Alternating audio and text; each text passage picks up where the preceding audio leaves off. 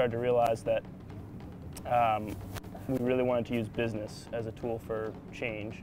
Part of the college experience is having big dreams. Vanderbilt students Wil, Keenan, and Henry Manice turned their dream of creating a company to help and empower the people of Uganda into an amazing reality while they were just starting off at Vanderbilt. And the first semester at Vanderbilt, we had been going down this political advocacy track and spreading a lot of awareness about a conflict in northern Uganda involving child soldiers.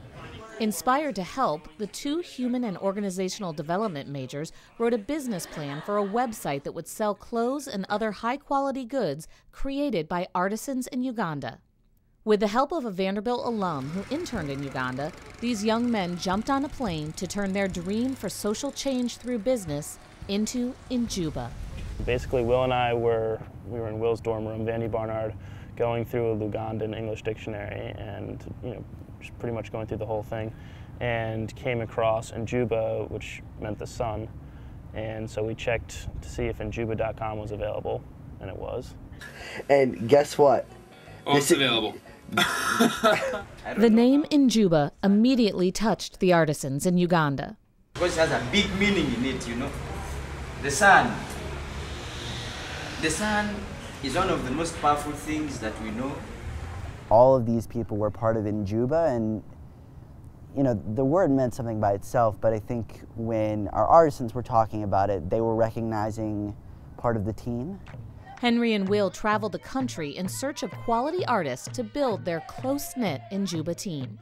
We witnessed incredible just generosity on all of the artisan families taking us in, whether we're sharing tea with them or kind of staying there until, Sometimes we'd be there at midnight, 1, 2 in the morning, just telling stories and also trying to design products with some of the artisans and stuff. The unique business relationship Wil and Henry were creating was having a powerful impact on the Ugandan artists.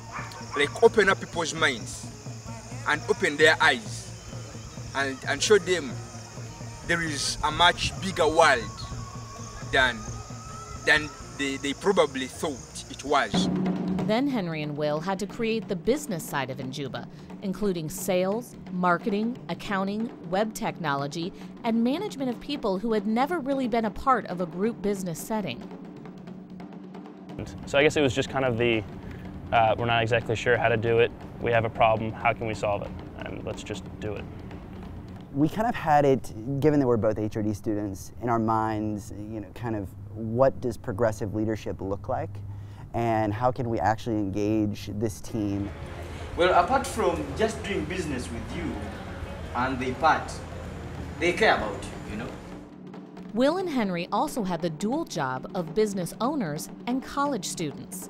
It was pretty neat to have, I remember some of our professors would say things in class about the best kind of leadership or problems that might arise with trying to pull together a team, and then these light bulbs would go off and be like, oh, we just dealt with that yesterday. And my dorm room became our kind of our warehouse where we were storing in the first year I had to put this large sheet over my closet because we were stocking skirts to bracelets to necklaces to pretty much all of our products in our dorm room. It brought a lot more life and excitement to the classroom for us. Wil and Henry did far more than sell the artisans' products.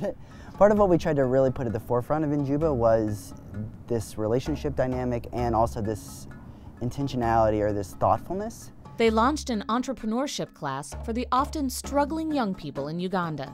They also developed savings, investment, and microcredit programs for the artisans.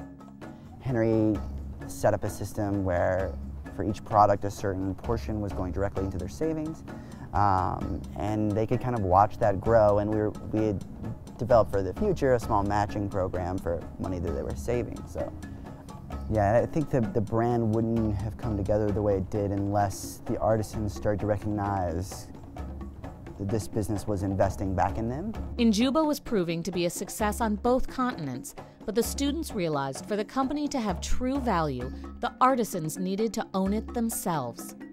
That's when Henry and Wil made the bold decision to give Enjuba to the Ugandans. And so we just started to realize that even as the company grew, the impact on a given artisan wasn't going to be any better. And perhaps by getting a lot larger, a lot of the sort of culture that we had created might be lost. And so we figured if they owned the company, it could be more sustainable in the long run, and they would learn as much as we were. Henry and Wil now have an advisory role in Enjuba, which sells only within Uganda instead of online. Definitely our first child, but the thing is, I think it was just overall more empowering than anything. I mean, just to have had that experience and that depth of experience. Serious impact that is touchable, like tangible impact in the communities, where even after 10 years, we can come back and see the legacy that was established by Enjuba, something that has been done. Somebody can testify that I am a product of Enjuba.